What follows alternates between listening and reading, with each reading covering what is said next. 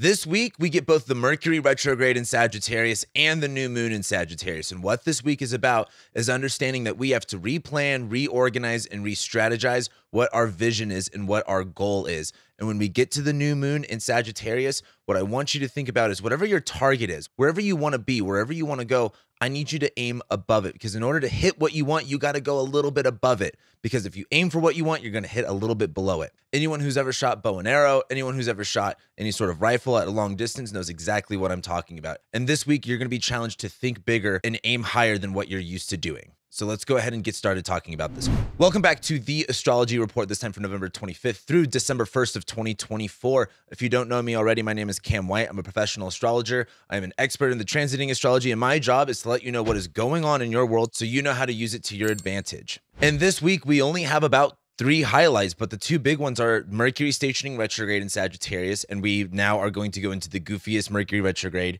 of all time. And if you haven't watched my Mercury retrograde video yet, make sure you check that out as well, because I go over how exactly this is going to be affecting your zodiac sign in particular. As well, we have the sun making a trine to Mars right before Mars goes retrograde. And whenever the sun makes a trine to Mars, that's actually right before it goes retrograde or stations direct. So that's really important.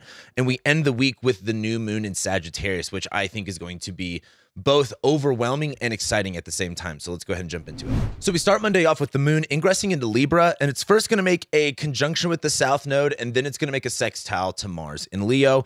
And then again, we get our first highlight of the week, and that is Mercury stations retrograde. So there's kind of 2 different feelings going on Monday. On one end, when the moon is going into Libra, the first thing that you really want to pay attention to is the moon is going to be conjoining the south node. There's some sort of a draining aspect to this. Like, that's what the south node does. It takes away. It makes things exhausting and draining. It can bring things up from the past. However, I don't necessarily think that's what this one is about right now. Now, with the moon conjoining the south node, like I said, there's kind of some sort of a burnout. There's some sort of a being tired energy. The moon is in Libra, and it's in the sign of relationships, right? This might be someone in your life. This might be someone that you have to interact with that might just be kind of draining your energy a little bit here. However, as the moon makes a sextile to Mars in Leo, there is someone else that can inspire you and that can give you that motivation that you're looking for. Mars is moving really, really slow at this point. So it's not like we're moving ahead really, really fast. In fact, I titled last week's weekly report as Going Nowhere Fast. And that's because Mercury is slowing down. It's, now retrograde at this point, but Mars is slowing down too. So again, in order to move ahead, we have to move backwards a little bit. And that's a lot of like what this week is actually about, is moving backwards. But I do like the moon making a sextile to Mars and Leo. It's like, okay, there's one aspect that's draining, but there's someone else there to pump you up. But then we actually have Mercury stationing retrograde. And like, look, I'm just going to be real with you guys. And this is what my client work has been for like the past month, essentially. If everything is changing in the next few months, the first domino has already fell now that Pluto is in Aquarius. Do you want your life to look the same? Because what's fun about astrology is this all happens no matter what. If everything's going to change, like, do you want to at least have a say in what that is? Or do you just want to, go wherever the wind blows you? And I think this is really important, especially because Jupiter is in Gemini right now. If you haven't watched my Jupiter and Gemini video, you really should, because the whole video I talk about, if Jupiter is about belief and hope and optimism and faith, it's in detriment in Gemini.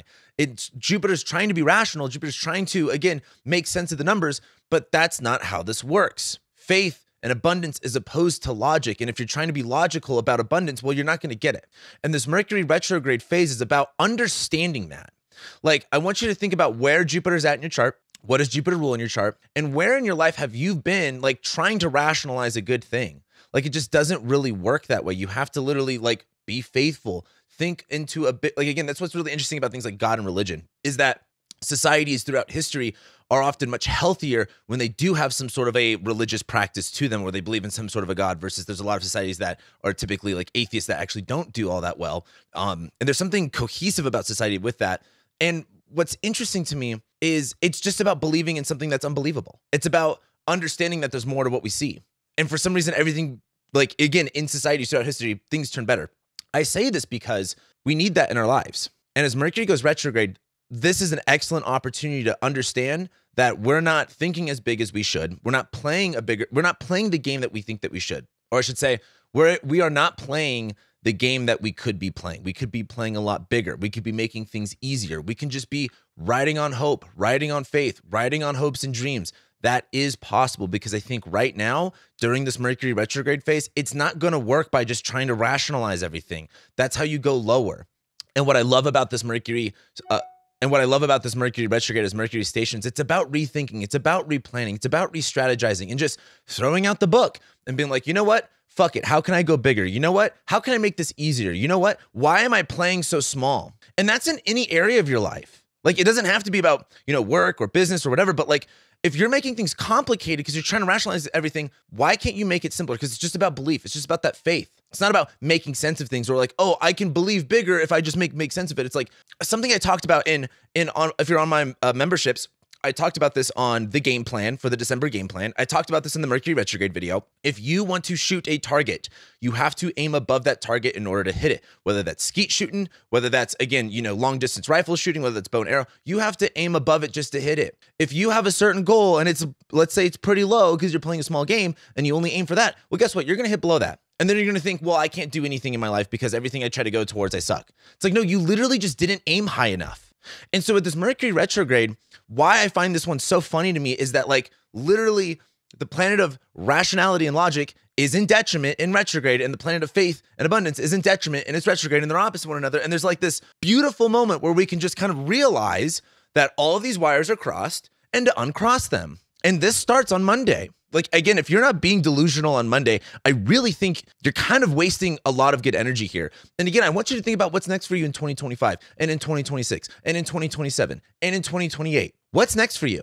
And again, do you want to just go one step or do you want to go 10 steps ahead? Where do you want to be? This is the time to really reorganize your brain in order to think bigger, in order to get where you need to be.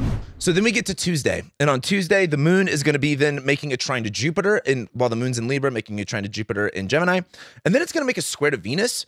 And then we get our second highlight for the week, which is the sun making a trine to Mars. So the first thing I want to bring about is the moon in Libra, trining Jupiter in Gemini, is like inspirational. It is kind of doing a lot though. Like the one thing I keep seeing about Jupiter and Gemini is for whatever reason, we just want to juggle everything. Like we can't just like focus and streamline. Like it's just like, we have to do 10,000 different things. And there's times where that's probably going to be helpful. And there's other times where it's just not, as the moon is in Libra making a trine to Jupiter, we want to take on more. We want to take on all this information.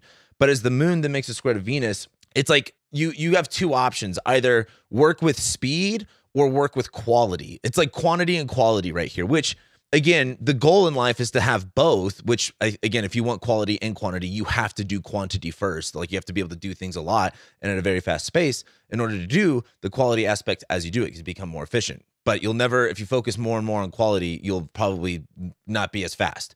And I just feel like that moment comes up for us on Tuesday where we want to take on a lot, but it may not look as good. It may not be as exactly the way that we want it. And I think that's okay. The one thing I will say is the sun is in Sagittarius and it's trining Mars in Leo. There is some sort of tapping into confidence here and realization of like what our vision is. What I like about Mars, I feel like the closer and closer we get to Mars retrograde in Leo, the more and more I'm looking forward to it. I said this in the game plan video. If you're not familiar with what the game plan is, it's like every month I go over the transits ahead, but rather than being like, oh, Mars is going to go retrograde, this is what this means. It's like, I try to tee you guys up so you guys can actually stop wasting your life. Like so many of you guys look at the astrology and just go, oh, how can I let this victimize me today? And it's such a way, like I fucking hate that about people that are into astrology. Like that's not what I'm here for. I didn't sign up for that. I'm trying to actually help you guys and use this like shit to actually plan out our lives. So I look at Mars retrograde and Leo as like, this is a humiliation ritual and not like the Illuminati, like the celebrities need that, but more of like, if you think everything's going to go your way, if you think you're going to be the expert, it's going to be the best the first time you do it, you're wrong. You need to look foolish. You need to be embarrassed. You need to take that bruise in order to keep going. That's what this whole Mars retrograde is. And the sun in Sagittarius, trining Mars in Leo, is kind of being goofy and being excited and just putting yourself out there. That's what a lot of this is. There's this realization of this energy. There's this strong willpower to just go out. Now, here's the thing. When Mars goes retrograde, it's going to start hurting us a little bit, but we need that. That's what we need. If we didn't need what's going on in the transiting astrology, we wouldn't be going through it. That's the whole thing. So as we get into Tuesday and that sun shines Mars, I want you to feel that confidence. I want you to feel that energy. Sure, it might be more of like intense willpower and it may not really translate much into moving forward, but that's okay. You just need to feel the confident energy that's going on Tuesday. But that brings us to Wednesday. And on Wednesday, the moon, while it's in Libra, still is going to make a sextile to Mercury in Sagittarius now that Mercury's retrograde. There's a part of this that I like. The one part of this that I like is that, like, number one, someone is telling you a Mercury retrograde thing. Like, when the moon's in Libra, relationships are a little bit more heightened, and it's sextiling Mercury retrograde in Sag, where there's like, someone is going to deliver the Mercury retrograde news to you in some way, I feel like, on Wednesday. There's another part of it that is kind of going a little bit fast. Like, the moon's connected to Mercury retrograde. Our thoughts and our ideas are going to be everywhere. But that then translates to the moon is going to ingress into Scorpio and make a square to Pluto on Wednesday. This is, again, is this going to be roses and daisies and feeling amazing and great? No. It's the moon going into its sign of fall, and the moon is about emotions. And in Scorpio, it's like it's reactionary pain, if that makes sense. And it squares Pluto in Aquarius. The analogy I can use for this is I am this transit whenever I go online and I see people's opinions. Like after, the election and everyone just acting as if everyone's going to die because whatever, it's just like I get annoyed and I get frustrated. I'm like, oh, I hate people. That's kind of the energy of what Wednesday is. There is this emotional reaction to it, and there is this kind of like resistance to fear, power, corruption. When I say resistance to, it's like susceptibility to. The moon in Scorpio squaring Pluto is like, okay, I don't feel good. Now, am I going to cower in because again, Pluto's in Aquarius. There's a lot to talk about there, and I've done videos on this in the past. But the big thing is, if it's power, if it's fear, it's in Aquarius, it's in society, it's in groups of people. As we become more and more online, as more and more voices come up and become louder, and again, rather than hearing your typical, what our hunter-gatherer brains are used to hearing as 100 to 200 people's opinions, now we're hearing 8 billion people's opinions. It becomes overwhelming. This moon in Scorpio squaring Pluto in Aquarius, wherever this is at in your chart, is about kind of like confronting these new fears, confronting this new territory, this new frontier, and understanding that there is a scary part to it, understanding that there is going to be, like, not every day is going to be a win, not every day is going to be successful, but that you're going to muster through it anyway. And over this 2.5 day period, while the moon's in Scorpio, we're going to be a little bit pissy. We're going to be a little bit emo. We're going to be a little bit emotional, but you need to channel that energy in a positive direction rather than sulking in it, rather than crying about it. Okay, maybe some of you need to actually cry it out and like let it out, but like rather than sulking in it, you need to figure out a way to put this energy into a positive area. That could literally be something like music. That could literally be something like working out. Whatever it is for you, you need to put this, just this gross energy somewhere. And why I like this moon in Scorpio transit is we're getting ready for the new moon in Sagittarius. And you're talking to a Sagittarius rising right now. Scorpio rules the 12th house of Sagittarius. And I always like making the joke that like Sagittarius are way more emo than any other sign because Scorpio rules our 12th house. The 12th house is about the subconscious, fears, phobias, self-sabotage. It rules prisons. And Scorpio rules our 12th house. The Sag rising can relate. It's fucking dark back there. It's very dark. It's very damp. It's very wet. It is a third world prison, essentially, in the back of our minds, the way our subconscious thinks. And why I like this moon in Scorpio is that this is getting into the dark moon before the new moon. Like, think about this for a minute. How bad does it have to get? How bad do you want it? I was thinking earlier today, I've been going on these walks in the morning and I've been listening to these motivational tapes. And for whatever reason, this image came into my head, this story of just kind of like, because it was like, how bad do you want it? And I was thinking like, if I want what I want so bad that if what I wanted was a meal and I was in prison and I hadn't ate in 2 to 3 weeks and there was someone else there who also hadn't eaten 2 to 3 weeks and wanted that meal just as bad as I do, I would do everything to kill them to make sure I got that meal. That's how bad I want the things that I want. It's not I want it, but, if life gets in the way, life gets in the way. With the moon in Scorpio, I want you to feel like, I was just thinking like, it's sometimes the most motivation isn't just inspiration. Like for me, motivation is like pain. The worse I feel, the moments where I feel like I could have done better, the moments where I feel like I look back, I'm like, why didn't I give that my all? Why am I not doing the things I want? And I get upset about it. Like that's the motivational part for me. And I feel like with this moon in Scorpio, before the new moon in Sag, before we actually lock in on our target, lock in on our vision, and go where we need to go, we actually have to feel like shit to motivate ourselves. Because again, when we're comfy, when we're comfortable, when we're relaxed, we're like, oh, well, anything can happen. We're not too worried about it. But again, I'm not here to just be like, okay, here's the astrology, Mercury's retrograde. Oh, your phone broke. You're a victim. Life sucks. Like, that's not what I'm here for. There's 10,000 other astrologers for that. I'm here to help you guys get clear about what you're fucking on this earth to do, what path you're trying to take. And I'm just trying to give you guidance as to how the energy is going to work. And if astrology is a time honoring exercise, honor the time. Everything's changing. Do you want to just go where the wind pushes you, or do you want to actually have a little bit of control with it? And as much as other people will tell you that you're not in control of your life and that it's all fated, I believe in both fate and free will.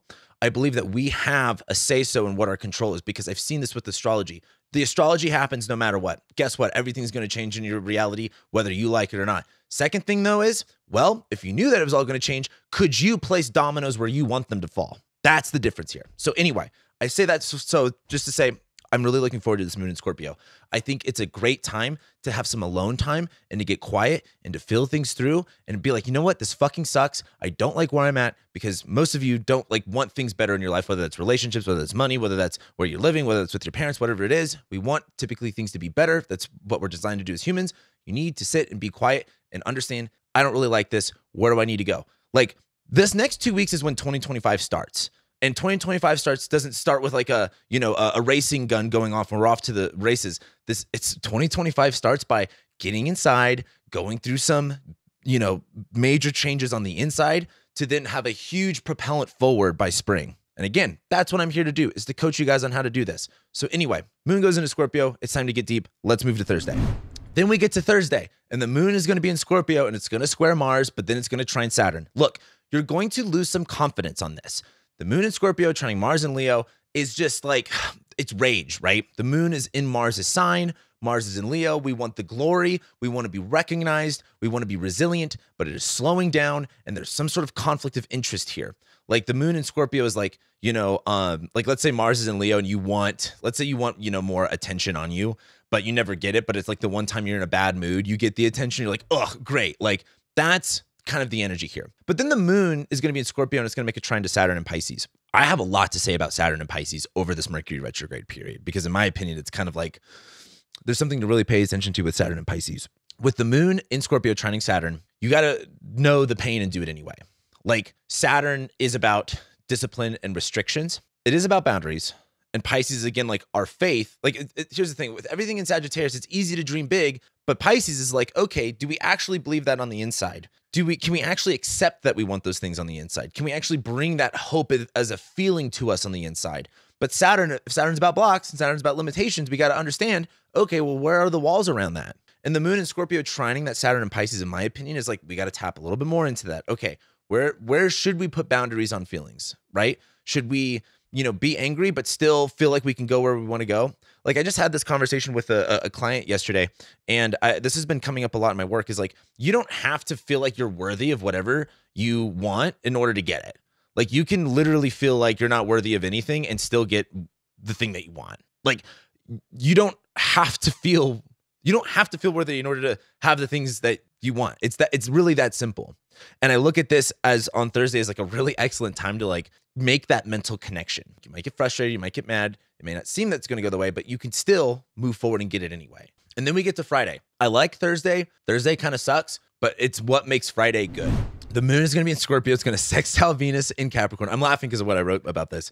The moon's going to sextile Venus in Capricorn. It's then going to go opposite Uranus, and then the moon's going to trine Neptune. The note I wrote about this is revenge body. There's it's a thing online. It's girl breaks up with, or gets in a relationship, gets out of a relationship, and then all of a sudden they're working out, they're getting their life together. There's something about the moon in Scorpio sextiling Mars or Venus in Capricorn. Again, it reminds me of the American Psycho, Patrick Bateman, narcissistic level of focusing on their looks, their aesthetic, their lifestyle. That's the vibe here. Now, the moon sextiles Venus, where it's again, revenge body. I don't feel good, but I want to do these very stoic, hard things in order to look good about it. And then the moon, while it's in Scorpio, goes opposite Uranus and Taurus.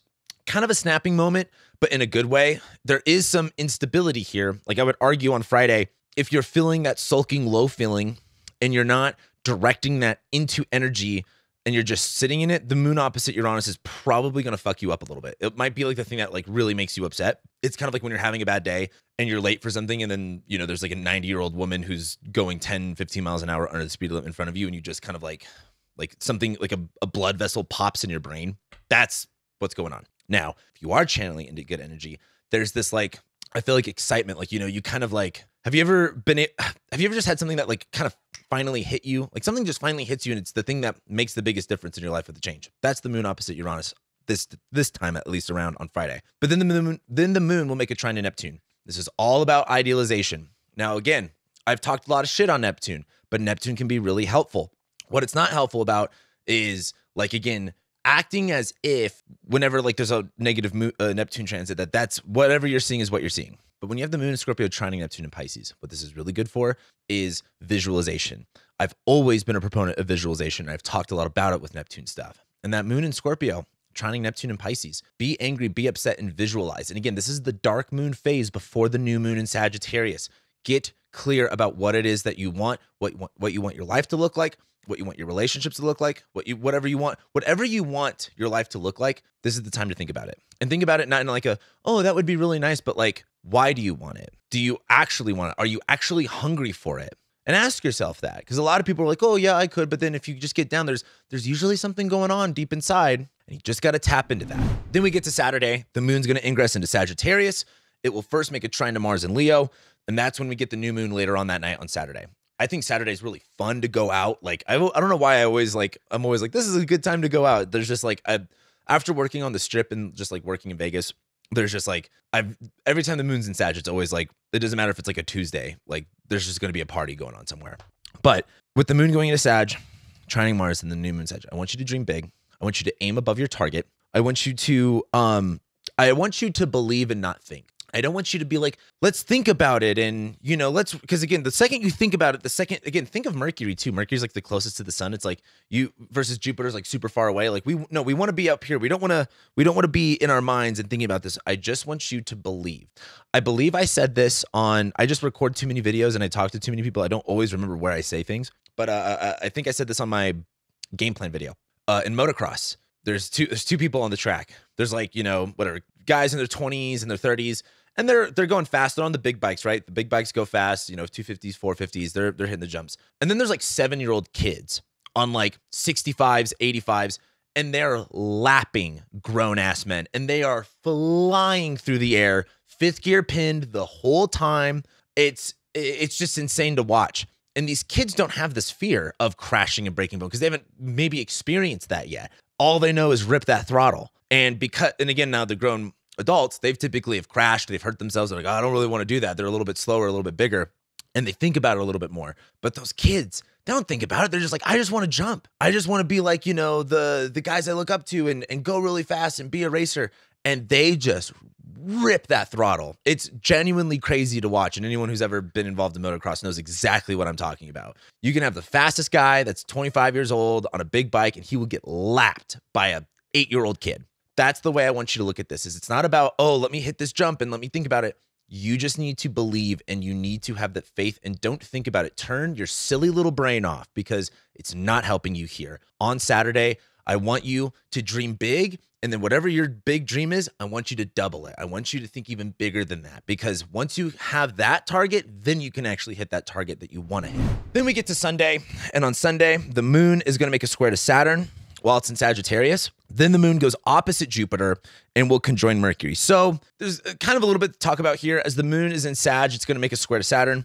A little bit of a slow start, but the thing I keep coming back to with all of the transits we get to Saturn right now is, hey, like when you challenge yourself to think bigger, right? Like that really does unlock a very weird insecurity on the inside. Like, oh, I don't think I can do that. Or, oh, wow, that's actually scary.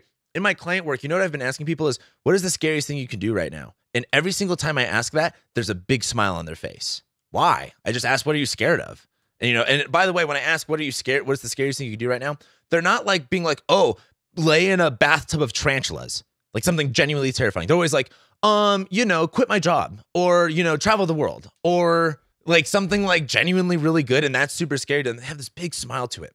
And it's always funny because you could see the connection they're making of like, oh, that's really scary, but it's actually something I want. And I feel like that's like that Sagittarius like vibe to it. But the scary part of it is like Saturn and Pisces, like you have to kind of like challenge that inner belief that you can have that you can do that. And again, we're in Sagittarius season right now. We're in Jupiter season. It's all about believing, not about being logical and rational. That's for Gemini and Virgo season. We're not here for that right now. So then the moon will go opposite Jupiter, and then it's going to conjoin Mercury. A lot of this is seeing the big picture. And you got to know that there's going to be issues, and especially right now. Like, it's not about saying, oh, I'm just going to look at this big picture and I'm just going to trust, I'm just going to have faith and everything's going to work out. No, you need to do that. And there's going to be issues. There's going to be problems. It's not going to work out the way that you think, but you still need to believe it and do it anyway.